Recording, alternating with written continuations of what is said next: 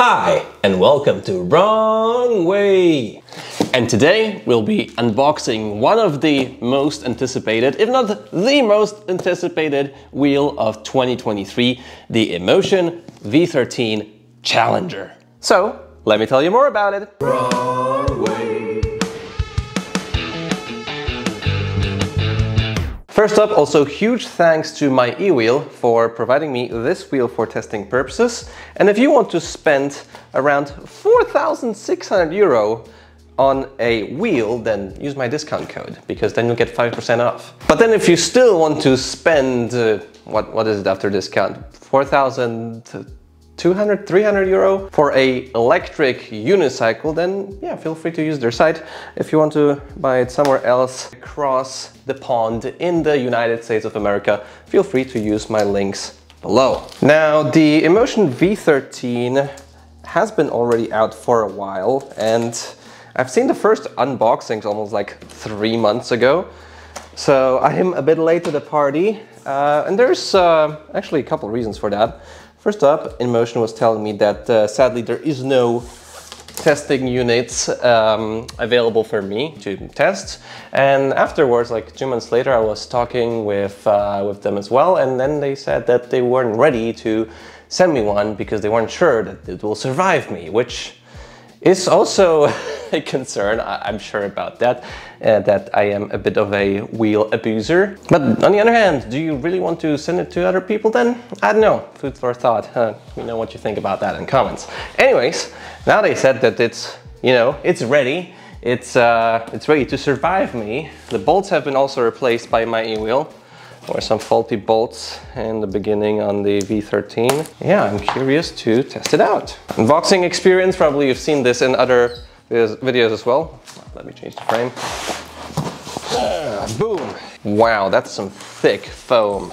I do like how they are packaging this wheel. Instruction manual, we'll get onto that in a second. But first, just want to see how it looks like. I did already see it in person in real life in Warsaw, so it won't be like a big reveal, but I'm still super, don't fall out, but I'm still excited.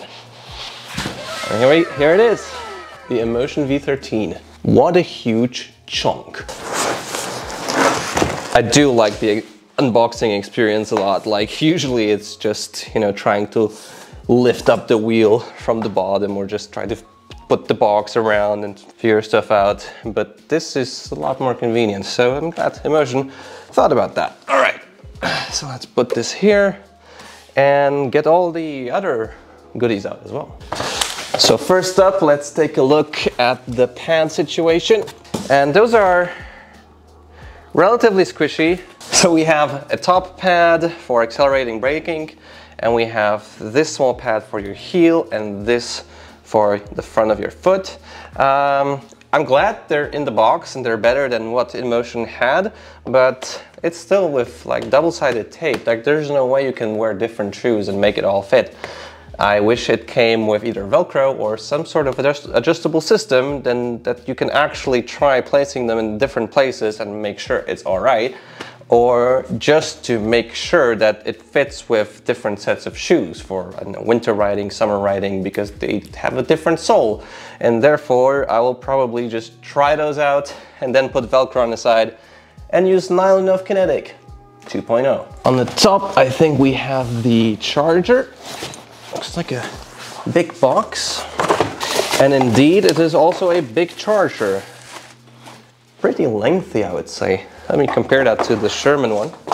All right, so here we have the old design Sherman charger. You can see that it is a lot bigger. Width is about the same, but it also feels a lot sturdier. I hope the fan won't be annoying at any point, how it is with those ones. And I think it's also a lot heavier. So the InMotion charger is 1.4 kilograms and the Sherman charger is 900 grams. So you will feel this charger a lot in your backpack. And this is compared to the new design by Sherman. So, I mean Veteran or Big Goat, I guess. So pretty hefty charger, but it is a 5 amp charger at 126 volts, so full charge in 6 hours, so not too bad. Additionally, it's fanless, which is amazing. I love quiet chargers. Super awesome. Never mind, there is a fan. Once it got warm, it turned on. Not the quietest, not the loudest. Max charge rate on the V13 is 14 amps, so around 2.5 hours for a full charge, which is pretty great. I'm waiting for the day we'll get like actual smart chargers, or maybe like a smart BMS that like controls when you can turn off charging and do some, you know, charging programming. That'd be really nice. Like adjust the speed maybe, because here's just like 5 amps, but you know, could be 3 to 10. I'm waiting for the day where we get like actual awesome chargers right out of the box. Like, this is good, but you know, when we pay a lot of monies, then there's always room for improvement. We have a tool, probably for the, for the suspension. We have a pump for the air shock with InMotion branding. Boom, InMotion branding. Doesn't double as a air pump for your tire, but that's okay. And we have more tools, Allen keys, and this thing, which is, I believe, for the adjustment of the shock. So we'll see about that. And some more stuff, some small bits and bobs. So we got some more elements, and I believe those are for the suspension lockout function. So let me open those up and get back to you then. All right, so I unboxed those parts, and as you can see, those are elements for adjusting the wheel to be without suspension. So you'll put this on the side where there is the suspension, I guess, slider design right now. There's like a whole InMotion video they made about it. Super cool that InMotion makes like instructional videos about, you know, doing some basic work on your wheel. And then you can also set up your pedal height just like on the V13. There's actually 4 pedal height settings if you want to use it without suspension. Pretty cool. All right, so let's just put on the pads, and I guess I'll talk about the wheel. You know what, guys? I'm looking at the pads, and for me as a rider, I like to have like a lot of wiggle room between front and back, and this is like not that. And I could put them down lower, so maybe I'll do that just to like try out those pads, but I am not sure if I'm even gonna bother using those pads, because this is totally just not my style. So maybe I'll put them on here for a sec, but I don't think they will stay on for a long time. I do like, however, how they put those small pieces here on the outside, so it's a lot easier to peel off the double-sided tape. If you ever put those in a Bagode, you know how annoying it is to get the double-sided tape off. All right, so because I wanted to put on the pads in a more creative way, now I can't put this one in because they are interfering. So maybe just for the beginning, I'll put them as InMotion wants me to, so fine. I'll put them here on this line, and I'll just give you guys the impressions on how that looks like. And then this thing here on the bottom, like, I guess here-ish, maybe something like that. All right, so the pads have been set up, and surprisingly they don't feel as bad as I thought they would, so that's definitely a plus. And now we will pump up the suspension by removing this screw. And here we have the valve cap. So this is a air shock. Now there's upsides and downsides to air shocks. Definitely in the winter, it's more prone to leaking. So if you're living in a colder climate, it might be better. Oh, it's already extending. Might be better to have a hydraulic shock like on the veteran Sherman S. And you of course need to every once in a while pump it up to make sure that your suspension is working properly. So we'll pump it up to maybe 250 psi. The pump is actually pretty good. It pumps both ways, like in this and the other direction, I believe. Or maybe I'm just fantasizing. So we're done on this side, and there is no locking knob here, but we have a longer like rod here in the end, so it's easier to just screw it onto the valve here. So I'll put that back in place and use the included tool to like secure it, just to make sure that it doesn't like escape anyways. Is it for us? No, that's for actually the outside thing for the suspension, so we don't have a tool to lock that in place stronger. I'll do that real quick with my own tool. Actually, the thread doesn't go into the valve, it's like goes into the spring mechanism, so there is no danger of tightening that up strongly. That's actually an improvement from the V11 design, where the valve was actually the thread for this screw. So good on you, InMotion here. Nice. And now that we got it all set up, I just also want to show you how to adjust the suspension. So we have this flap here on the top, which I imagine could be easy to lose at some point, but it is what it is. And then we have a hole here and this tool which comes in a box. So it is this side, and then putting in here, and then you can turn to adjust rebound. So let's jump around on the V13 a little bit, see what's the difference. All right guys, so this is the suspension of the V13, all the way closed, so slowest rebound. So that's how it looks like.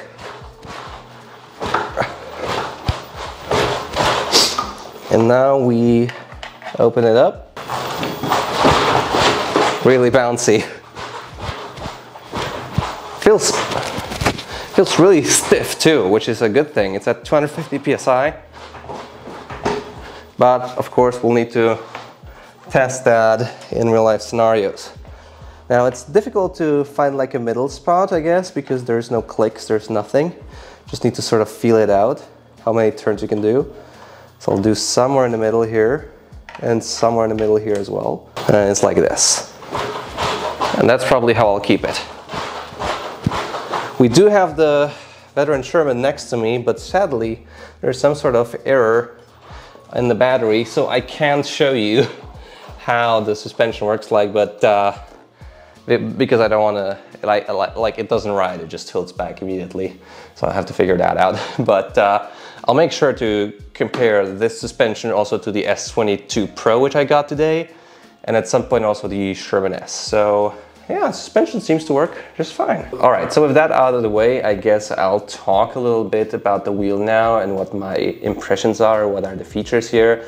And you can like InMotion, you cannot like InMotion, but without a doubt, they put a lot of effort into this wheel and tried to make something really outstanding and do like a lot of tech, a lot of preparation, a lot of, I don't know, R&D into this wheel. So I'm very curious to find out how it behaves in real life. So yeah, let's talk briefly about the features here. First thing is the front light, and it looks like straight out of a motorcycle, and it is also really bright. And when you look at the beam, this is how a beam for any electric device should look like. And if I just darken it down a little bit here so you guys can see, you can see very clearly that the top of the beam, which is like here, is brighter than the bottom, and that's how it should look like. So we won't blind others because of the cutoff point here on the top, as well as we'll have the actual strongest force of the beam in the middle and far and not close. So yeah, very well thought out. However, my main gripe with this light is that it is not height adjustable. So I like to ride my wheel actually like 9 or 10 degrees tilting forwards. And by that point, I believe I will just shine into the floor. So it's a real bummer that you have a super strong headlight, but I will be forced to ride in certain riding like angles, because otherwise I won't be able to see shit in front of me, or I will just blind others. The taillight looks great too. Let me turn it on. Boom. So the ventilators actually, what you can hear now, those are cooling the front beam. And they're a bit exposed, but we'll get to that in the teardown. So I guess it's also blinking. Yeah, it's also blinking. Doesn't get brighter, but a huge step up definitely from the V12. And I guess decently bright. Doesn't seem so bright as what I have now on my Veteran Sherman Max. And this is, by the way, a custom headlight. So can you even see it from here? It's so low. I guess you can see the difference on camera. Like this is really bright. This is like visible. So maybe I would even use some additional lighting on the V13 to be seen a bit better. Like this is not bad, a lot better than the V12, but this is visibility. In a similar vicinity, we also have this flap in the back, and there we have 2 charge ports, and these are GX, I don't know, something -6. We also have a USB charge port for your phone and a USB-C charge port. I just don't get it with those charge ports. Like you could use just a, I don't know, XT60 plug or something else. We don't need 2 charge ports. We just need one, which is strong enough. Like if you get a fast charger, I think it's better to just use one plug anyways, and then also the same plug for slower charging. But hey, that's what we get here. That's what is the trend on electric unicycles. I guess putting 2 cheaper charge ports is better for them than one which is more robust. Here we also have the lift switch, and it's not an on-off sort of switch. You have to actually hold it to lift up the wheel, and this is, probably you saw it on other videos, but awkward. Like, I don't think that's a good system. But it's still cool to use for your kickstand, which is metal on metal, so probably you'll scrape it. Those front, I don't know, bumpers, front orange bumpers, when you use them as a stand, because they're made of metal, so they will scratch easily. So beware of that. An area where InMotion is definitely lacking a bit are the pedals. Now they're huge still. They're like, this is a size 45 foot. So the size is all right, but we have just 1, 2, 3, 4, 5, 6, 7, 8, 9, 10, 11 studs, which are milled in. And first of all, those don't work as well as MTB pins. They are just they just work differently. And, you know, once they get a bit dull, you can't replace them. And the only reason for doing this instead of proper pedals like we have NyloNove, I'll show you in a second, is that this is a lot cheaper. So this is just a cost-effective solution. I wish in the future we will get actual studs like we get on the Goat wheels. And the pedals are also not angle adjustable, as I can tell. No angle adjustment. So this is another bummer, but they look fairly angled, so should be comfortable for performance riding. And just for comparison here, on this side, NyloNove pedals with solid pins, a lot more of them, and yeah, this will keep you planted. This might lead you to slip off, especially when it's wet.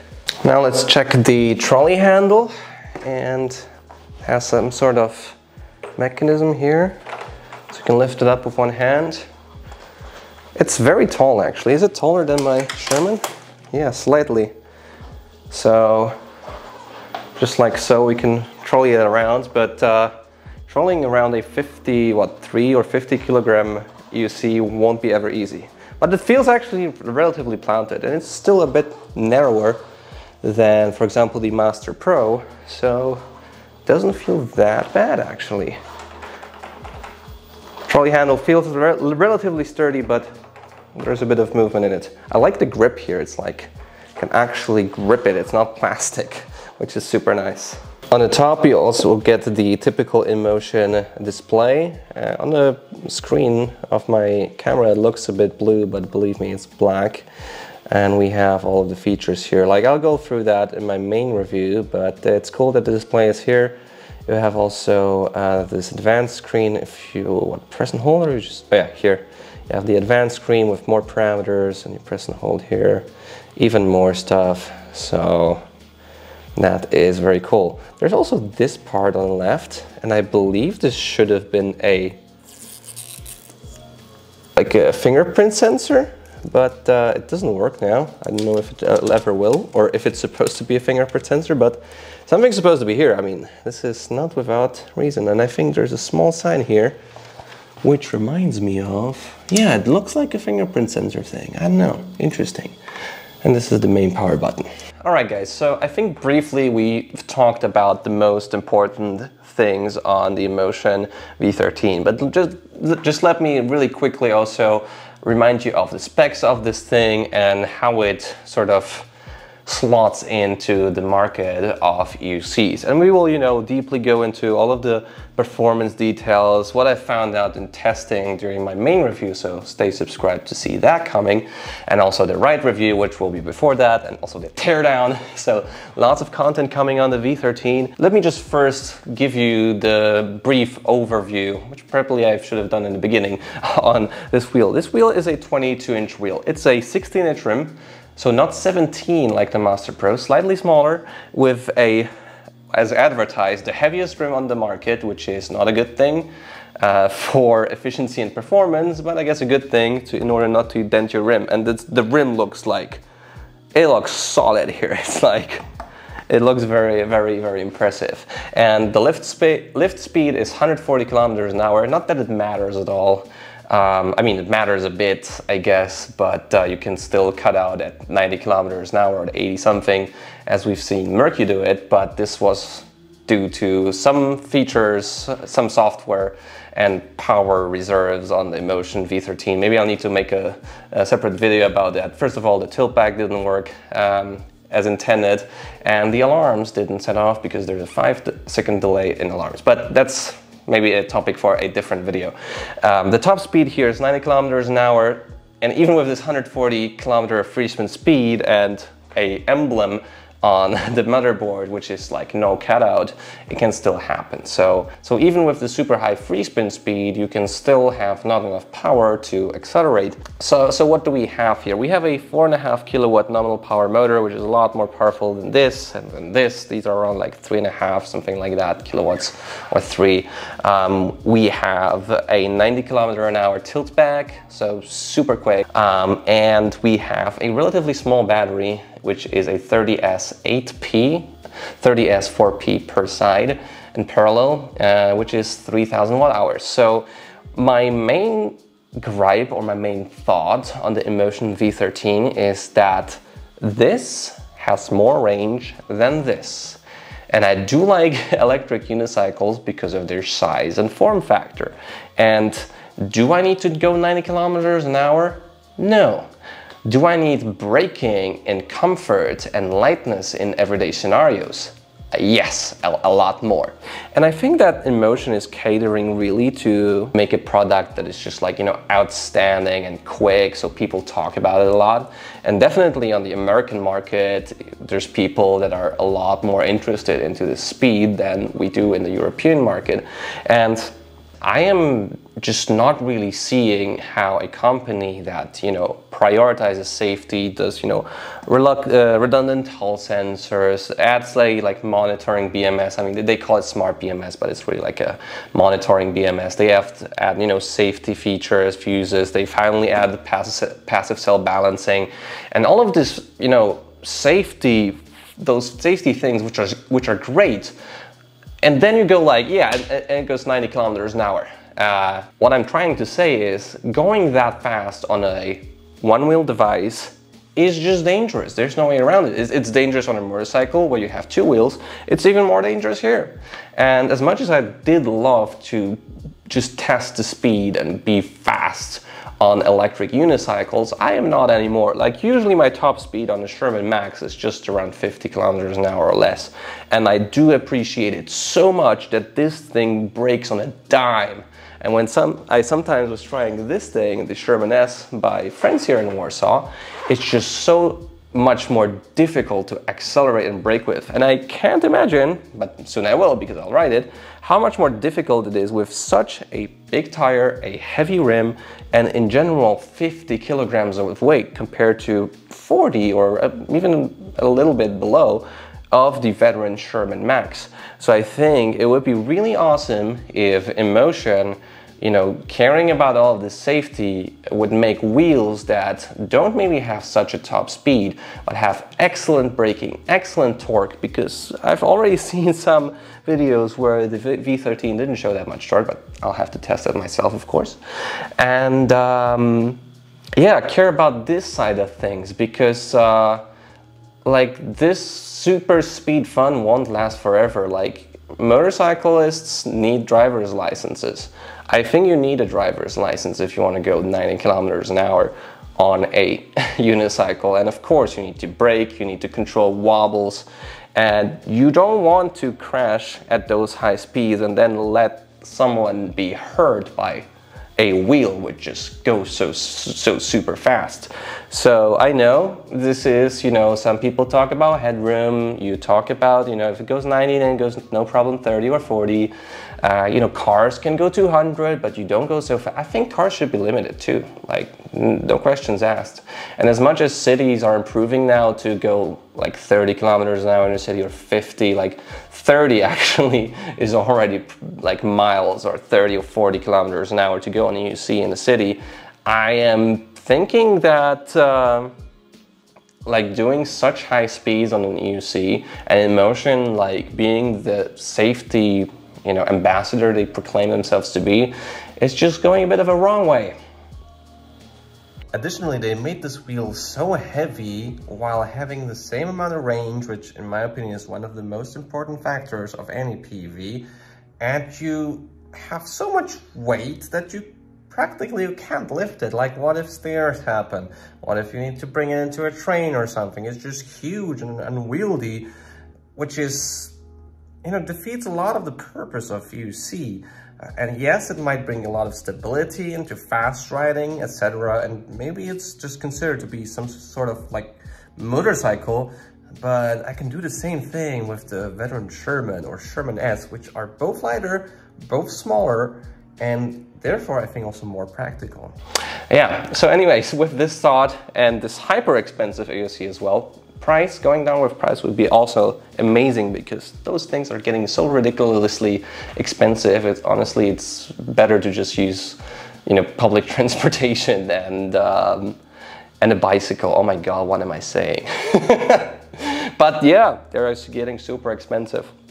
So with that said, this is the most technologically advanced EUC we got out there now. Oh yeah, it also has waterproofing, IPX5 for the whole shell, IPX7 for the batteries. Tons of safety features and a top speed of 90 kilometers an hour, which probably I will actually not test, because frankly, what's the point? So if you're still here, leave a like on the video, subscribe to see more content like this. I'll see you in the next video. See you soon. Jeez, how big is it? Like, look. How big? And this has more range.